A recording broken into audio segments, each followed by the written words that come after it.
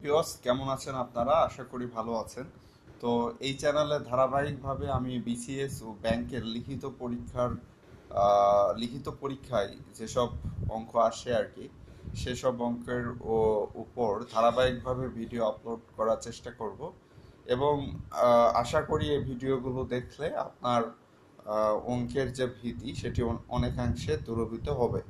তো আজকে আমরা লাভ ক্ষতি বিষয়ক একটি লিখিত পরীক্ষার অঙ্ক করব। তার আগে আমাদের তিনটা সূত্র জানতে হবে। লাভ সমান আমরা জানি বিক্রয় মূল্য বিয়োগ ক্রয় মূল্য, তাহলে এটি কমন সেন্স থেকে মনে রাখা যায়। লাভ মানে হচ্ছে ক্রয় মূল্যের চেয়ে বিক্রয় মূল্য বেশি হবে।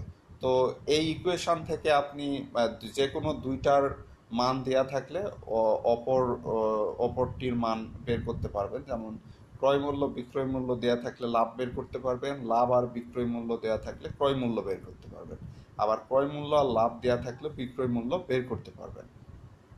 তো ক্ষতির ক্ষেত্রে সেই মানে ক্রয় মূল্যটা বেশি হবে এবং বিক্রয় মূল্যটা কম হয়, ক্রয় মূল্য বিয়োগ বিক্রয় মূল্য। আর 3 নাম্বার যে সূত্র সেটি হচ্ছে যে এই সূত্রটি আপনাকে মনে রাখতেই হবে এবং এটি একটা সহজ বিষয়। কোনো জিনিস যদি 1% লাভে বিক্রয় করা হয়, তাহলে সেই জিনিসটির বিক্রয় মূল্য হবে ক্রয় মূল্যর 100 প্লাস ওই লাভটা, 100 প্লাস এক্স দিয়ে ব্র্যাকেট দিয়ে শেষে পার্সেন্টেজ, ঠিক আছে? ক্রয় মূল্যর 100 প্লাস 1%, যেখানে এই যদি আপনি ক্রয় মূল্য যদি এক্স ধরেন, তাহলে এক্স এর 100 প্লাস এক্স, এই এক্স কিন্তু লাভ, এই এক্স লাভ, কিন্তু এই এক্স হচ্ছে ক্রয় মূল্য।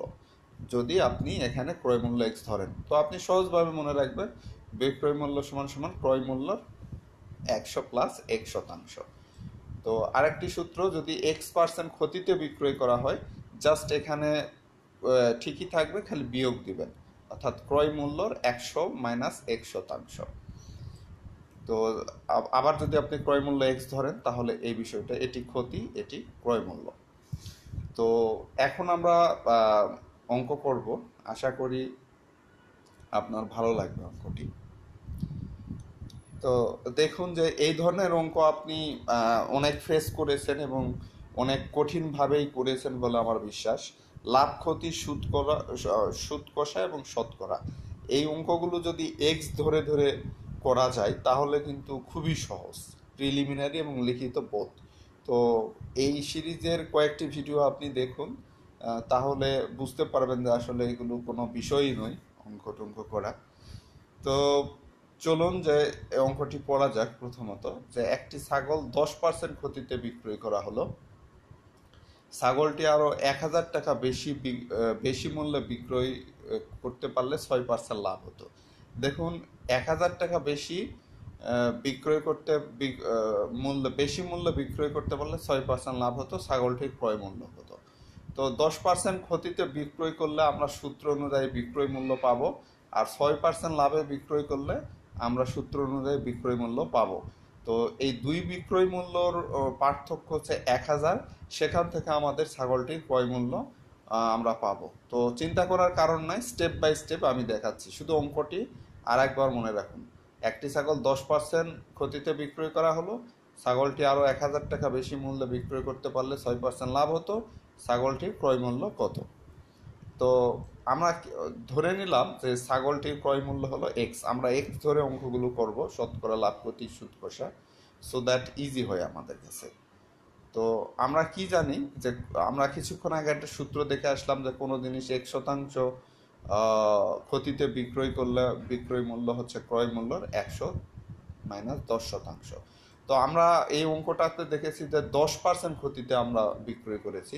এই যে দেখুন, এখানে ছাগল 10% ক্ষতিতে বিক্রয় করা হলো, তাহলে এখানে কি হবে যে 10% ক্ষতিতে বিক্রয় মূল্য সমান আমরা কি জানি যে ক্রয় মূল্যর 100 মাইনাস 10%, তাই না? তো সেখানে 10% ক্ষতিতে ক্ষতির পরিমাণ হলো 10, তাহলে ক্রয় মূল্য আমাদের এখানে আমরা ধরে নিয়েছি এক্স টাকা হচ্ছে ক্রয় মূল্য। তো তাহলে এক্স টাকার 100 মাইনাস 10, ঠিক আছে? তো এটিকে ক্যালকুলেশন করলে আমরা পাচ্ছি 90/100, 90/100, পার্সেন্টেজ মানে হলো 1/100। তো তো 90/100 আর এক্স দ্বারা গুণ। তো তাহলে এটাকে আমরা যদি 90/100 অর্থাৎ 10 দ্বারা যদি ভাগ করি তাহলে 9x/10 টাকা, ঠিক আছে। তো আবার আমরা জানি যে কোনো জিনিস 1% লাভে যদি বিক্রয় করি, হ্যাঁ, তাহলে বিক্রয় মূল্য কত হবে? ক্রয় মূল্যর 100 প্লাস 1%, এটা আমরা জানি। তো এই অঙ্কটিতে আমরা দেখে আসি, চলুন কত শতাংশ লাভে বিক্রয় করেছে। এই অঙ্কটিতে আমরা দেখে আসি যে এখানে 6%, অর্থাৎ 1000 টাকা বেশি বিক্রয় করলে 6% লাভ হতো, মানে 6% লাভে বিক্রয় মূল্যটা আমরা এখন বের করব, ঠিক আছে। তো এখানে দেখুন কোনো জিনিস 1% লাভে বিক্রয় করলে বিক্রয় মূল্য আমরা জানি ক্রয় মূল্যের 100 প্লাস 1%। তো এখানে 6% লাভে বিক্রয় মূল্য, তার মানে হলো ক্রয় মূল্য আমরা জানি এক্স, অর্থাৎ ক্রয় মূল্য এখানে এক্স হবে আর টাকার 100 প্লাস 6%, তাহলে 106/100 গুণন এক্স, পার্সেন্টেজ মানে 1/100। তো এটাকে আপনি 2 দ্বারা ভাগ করেন তাহলে আপনি 53/x টাকা পাবেন। এখন অঙ্কে বলা আছে যে 6% লাভে বিক্রয় করলে 1000 টাকা বিক্রয় মূল্য বেশি হয়। তাহলে বিক্রয় মূল্য কোনটা বেশি? এই যে এটা বেশি, ঠিক আছে। মানে 53/x বিক্রয় মূল্য বিয়োগ এটা একটা বিক্রয় মূল্য 10% ক্ষতিতে 9/x, এই বিক্রয় মূল্যটা কম। সুতরাং এই দুটার বিয়োগফল হবে প্রশ্নের শর্ত অনুযায়ী 1000। তো প্রশ্নটা আরেকবার দেখে আসি, চলুন। এই যে এখানে দেখুন যে ছাগলটি আরো 1000 টাকা বেশি মূল্যে বিক্রয় করতে পারলে 6% লাভ হতো, মানে 6% লাভে বিক্রয় মূল্য বিয়োগ 10% ক্ষতিতে বিক্রয় মূল্য সমান সমান 1000 টাকা। তো এখন বিক্রয় করলে আচ্ছা, প্রশ্ন মতে এটা আমরা পাইলাম। তো 10 আর 50-এর লসাগু হলো 50। তো এখানে লসাগু নিলে আমরা পাচ্ছি 50-50 একই হয়, অর্থাৎ 53x বিয়োগ, আর এই 10 আর 50-এ 10 দ্বারা 50-কে ভাগ করলে কত পাই আমরা পাই 5×10 50, 5 তার 5 নং 45x 100। তো এটা বিয়োগ করলে 53, 45 বিয়োগ করে 8x 50 1000। তো এটা এখন আপনারা কত করবেন? 8x সমান সমান 1000 গুণন 50। তো এই যে দেখুন, তো x সমান সমান কত? 8 ভাগ হয়ে গেল x ইকুয়াল টু 6250, মানে নির্ণয় ক্রয় মূল্য 6250। তাহলে এই অঙ্কটি সহজে x ধরে আপনি করতে পারলেন। আর অঙ্কের মধ্যে দুইটাই ফর্মুলা, যে কোনো জিনিস 1% লাভে বিক্রয় করলে বিক্রয় মূল্যটা কত হবে, আর 1% ক্ষতিতে বিক্রয় করলে বিক্রয়টা কত হবে। এই দুটা সূত্র জানা থাকলে এমসিকিউর অঙ্ক সত্যিই খুব সহজ এবং লিখিত অঙ্ক খুব সহজ। সো যদি এই ভিডিওটি ভালো লাগে তাহলে লাইক বাটনে ক্লিক করে আমাকে জানিয়ে দিন। Thank you for viewing this video. Be well.